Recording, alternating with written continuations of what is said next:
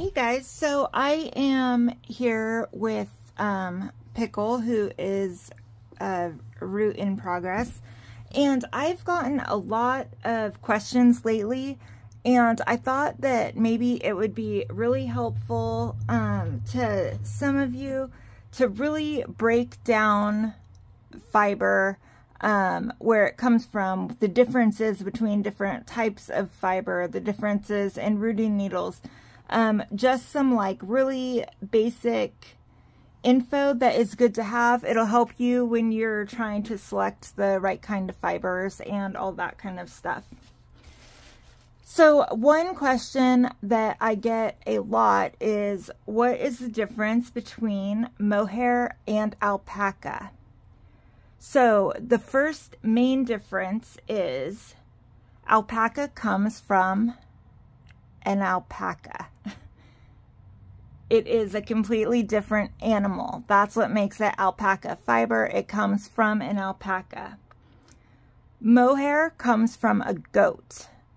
Normally it is an Angora goat, but there can be some different types of mohair. The next, okay, let's go back to alpaca really quickly.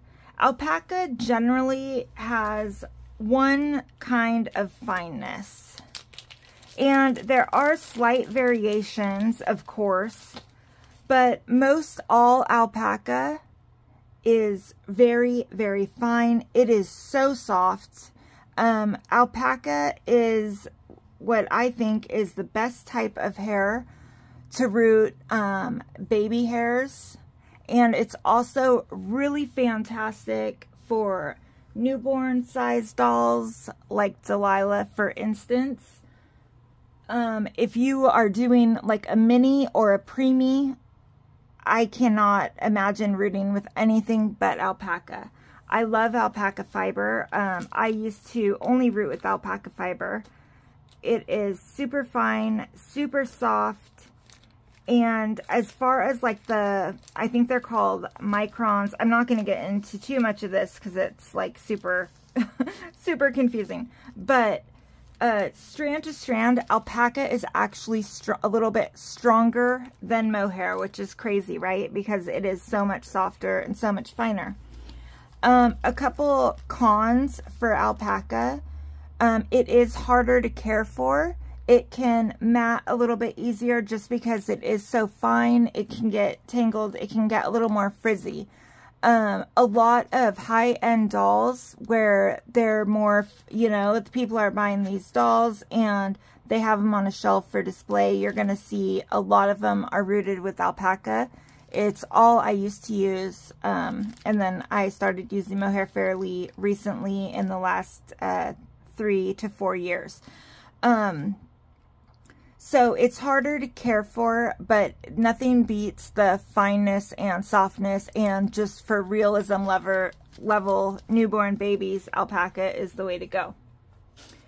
Okay, so mohair, I just talked about how it comes from a goat and not an alpaca.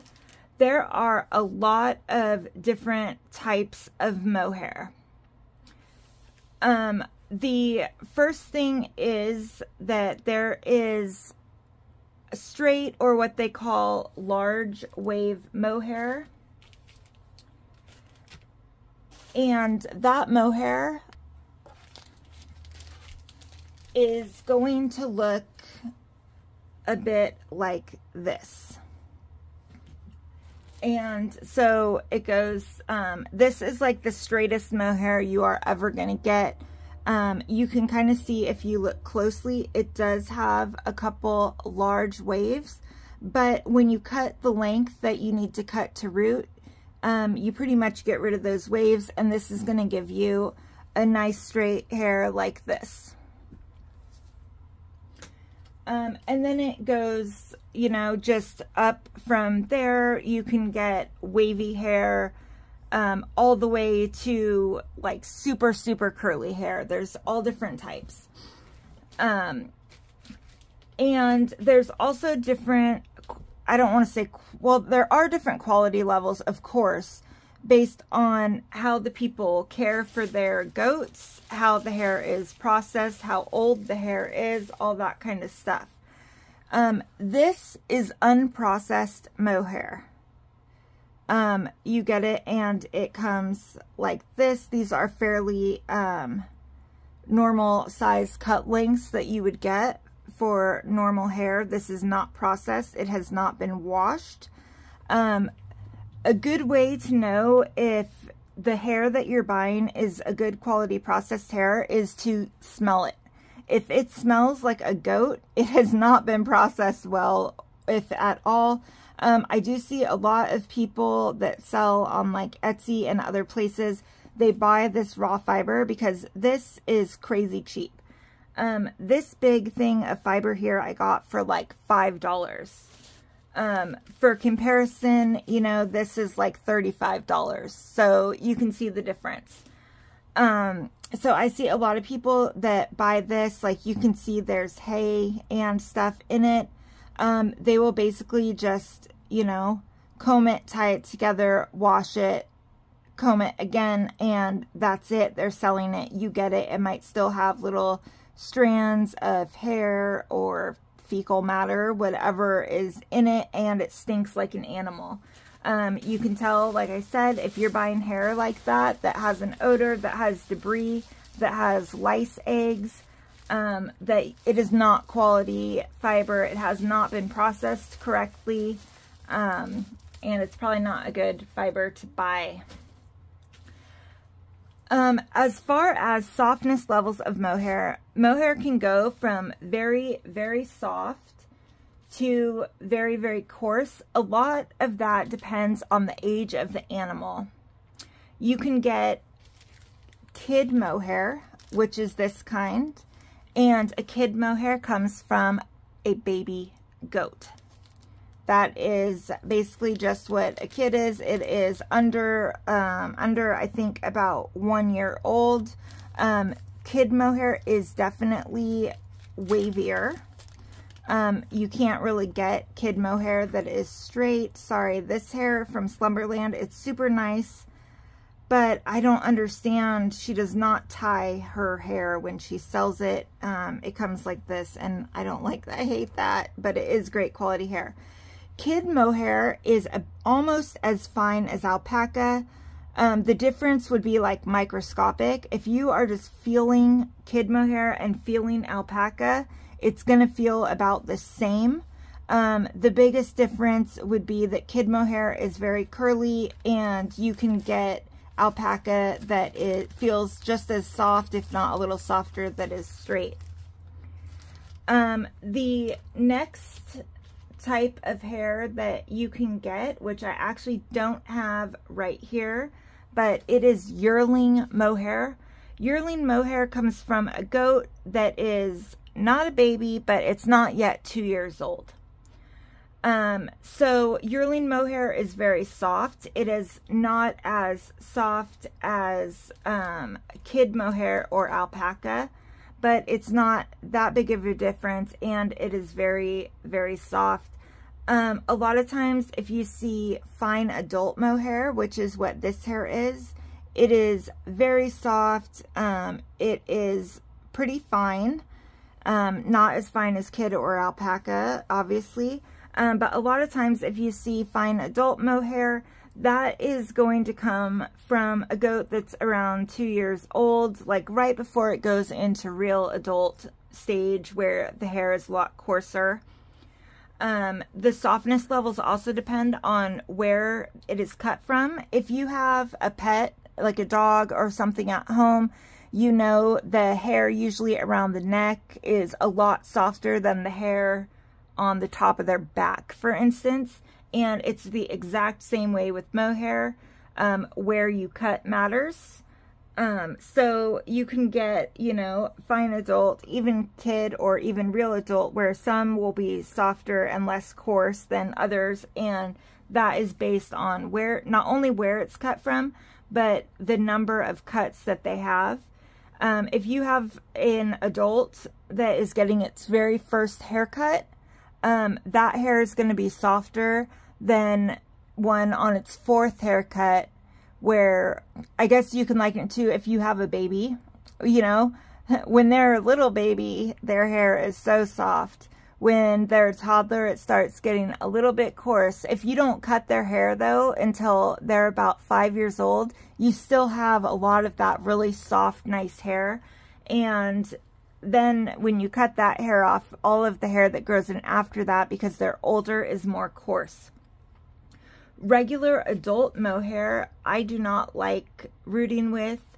It is the coarsest of all of the mohairs, so the strands are a bit thicker. I don't even have any regular adult mohair to show you here because I don't buy it. Regular adult mohair would be great for like a toddler kit, an older kit. I personally would never use it on a baby. I don't like the way it looks, just for realism's sake. It looks too coarse, too much like human hair. Some people also use human hair. And again, it's pretty much the same thing for me. It is definitely coarser than adult mohair. But unless you're doing a child-sized doll, it's really not going to look realistic at all on a baby or even a toddler. The next thing that I want to talk to you about is the cut end.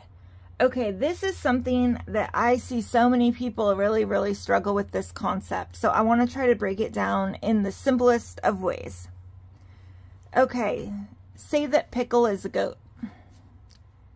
This is Pickle's hair. It's inside her head. We take some pruning shears and we cut it. This is the cut end. It has nothing to do with actually being cut. It has to do with the fact that this hair was closest to her skin and her body. So when I'm cutting hair, this hair for a normal baby, I would get at least 4 to 5 cuts out of this hair. So I would cut this hair right here. The top hair that I cut would be my cut end, because it is up here. It's still the top. It's closest to up here where it came off of the body. So now I go to do my second end and I'm cutting it here. If you're being super technical about it, now both sides are the cut end, right? No. So the cut end is still this top piece, which is the closest to where it came off of the body. So it's not a literal translation as to where the hair's actually been snipped. I'm going to talk to you about why it is so important to always make sure that when you are rooting the cut end. And I just want to show you, for example, this hair here. This was in 2 cuts. I cut the bottom, I cut the top again. This one, it was closest to the animal's body, so this is my cut end. So when I pull my hair off, I want to make sure that I am rooting my hair with this cut end. If I try to root on the other side, the not cut end, the end that is closest to the ground, farthest from the animal's body, this hair won't stick in. You can just pull it right out. If you've ever rooted a bunch of hair and then you run your finger around it like this and it all falls out, 9 times out of 10, it's because you're not rooting from the cut end. A couple other things can also happen when you're not rooting from the cut end. If you look at a microscopic image of a hair strand, you can see that hair strands have cuticles, and they are like little barbs. So if you root from the cut end, the barbs are going down this way. Or I'm sorry, the barbs are going this way. Okay, so when you root, let's start that over. When you root from the cut end, the barb is this way. You insert the hair and it has a flare. It cannot pull out. When you root it from in this other direction, the flare is in the wrong spot.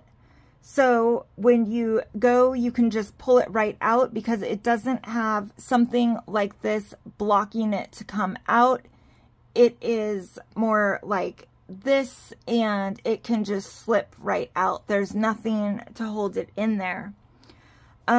If you mix up ends, like say you have some you're rooting from the cut end and some that you're not rooting from the cut end, if you can get the hairs, which sometimes you can get the hairs that are not the cut end to stick in there.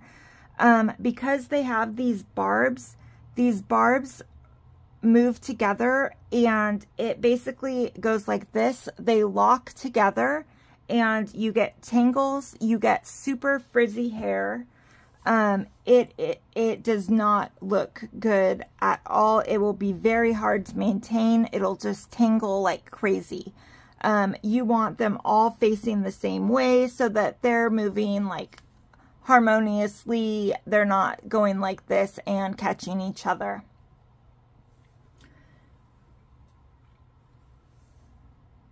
And I apologize for that. I swear that was so confusing. I like had my things the total opposite directions. I'm going to put some photos up here so you can see exactly what it is that I'm talking about. But that is why it's so important to always make sure that you're rooting from the cut end and that all of the hair is in that direction. It will make it not only easier for you to root, but it'll make it easier for your customer to take care of. The hair will look better. It won't tangle. It won't mat. There's one company that I know of, and they do not sort their hair by the cut end. They wash their hair and they just bundle it however it is. And that is a huge problem. People that root with this brand of hair talk about, you know, how it tangles so horribly. It's always frizzy, issues like that. The next thing that I want to talk about is caring for alpaca or mohair. So, okay, this information I got from, I would say, probably one of the biggest mohair processors in the reborn community. And their hair is super nice. So I really take this, kind of like gospel, you know, like I'll take their advice over anyone else's because they have some of the best quality, mohair available. When you are conditioning mohair is not human hair. It is animal hair. But what happens is you cut it from the animal, and so it has no more natural ability to hydrate itself with oils. It does not have, nothing has the ability to really like penetrate and help keep them soft over time. A lot of people, when they are caring for mohair, they spray on human hair conditioner. And what you're basically doing is spraying oil on the doll's hair, which, yes, in the short term, it makes it look nice. It makes it feel nice because you're putting oil on, so it'll look smoother. But it doesn't do anything to help protect it long term. The best thing to use on cut animal hair is pretty much exactly the same way you would care for a wool sweater. And that is to use fabric softener. You don't need a lot. You need a very small amount. I mix my own mohair conditioner. This is not it. This is thinner, but I'll just put a little bit, like up to here, of fabric softener and fill the rest with water. What fabric softener does differently than human hair conditioner is, first, it has an electrical charge to it, which prevents the hair from getting staticky. But it also coats the hairs in a layer that protects that cuticle from breaking down, and I don't know the exact science behind it, so I'm trying to keep it like just based on exactly what I've been told, exactly what I know. It coats the strands and actually creates like a much longer protective layer that is going to keep your hair looking nicer for the long term, not just that immediate result where it looks nice, it feels soft. I mean, it will look nice, it will feel soft, but it also helps to protect the mohair for the lifetime of the baby, so that's really important. The next thing I'm going to talk about is rooting needles. Okay, I have rooting needles galore. These are the worst rooting needles to use ever.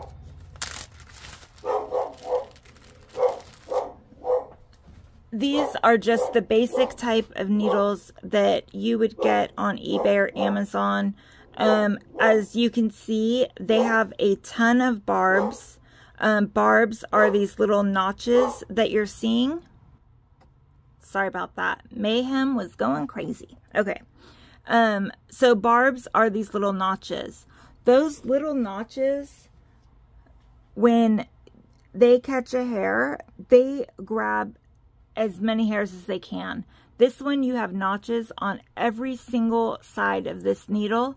If you root with this needle, it's almost a guarantee that not only you're going to get pluggy looking hair, if you have it set up where there's only one hair, it can only grab one hair. It's not going to grab a lot of hairs, but what it's going to do is all these little barbs are going to leave little marks in your vinyl, and it's going to it can give you a chewed vinyl effect.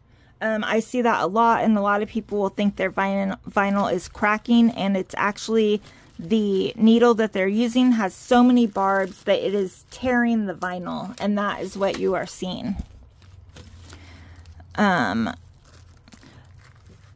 There are also different types of needles. There are spiral needles. There are crown needles. There are forked needles. And those are pretty much the most. Let me see, what's the biggest fork needle I have here? I guess it is a 40.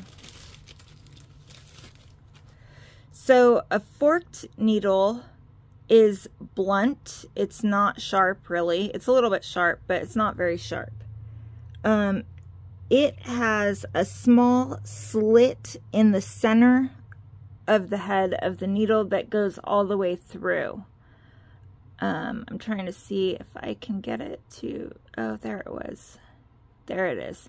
So it has a slit.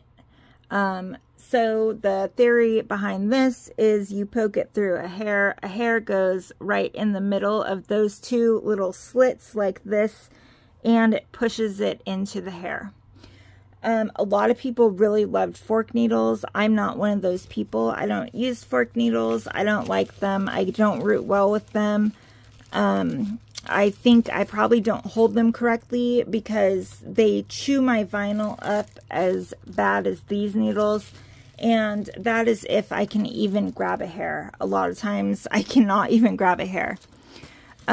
Spiral needles are really great if you are wanting to root several hairs. A spiral needle is exactly what it sounds like. It has a spiral and it has several barbs on the spiral, if you can see that. So a spiral needle, one of these barbs will catch it, it'll go in, and other barbs will catch more. So you get a lot of hairs usually if you're using a spiral needle, unless you're being very careful and making sure there's only one hair in the vicinity. Spiral needles are great. They don't, oh shoot, I thought I washed all these. They don't leave large holes. Because of the spiral shape. I don't know exactly how they work, but somehow they don't leave holes. but these are not my go-to. If I was rooting like a very large toddler or a child size, I would probably use this because I would want to get multiple hairs without the chewed vinyl. So I would probably use these. They are easy to use. If you need to grab a bunch of hairs, they're great. My favorite personal is Crown, my personal favorite, I should say. There are a lot of different sizes of crown needles. Crown needles are definitely the most common type of needles that people use for reborning. I personally I'll use a 40 if I'm using like thicker or more coarse mohair. If I'm using a fine adult, I'll use a 40. And the way that these are sized is 40 is the largest, 42 is a little bit smaller, 43 is even smaller, and I mean 40 is not the largest. You can get them in 36, I think, even. But the higher the number, the smaller the needle. I'm going to show you with this one, just because it's bigger. Maybe you guys could see it. You could see this one has 2 barbs. Or no, this one actually is a single. Sorry, it looked like 2 the way that it's spinning. So it's the same thing. Wherever that barb is, that is what is going to catch the hair when you are trying to root it. So you'll need to make sure that the arm is a great way to kind of remember. You'll want to see on here, the barb is here. So that would mean on this specific needle, I would want to root it with the arm facing down. And that would make it so the arm is down, the barb is where I'm putting it onto the hair, so that is where the hair is going to slide in.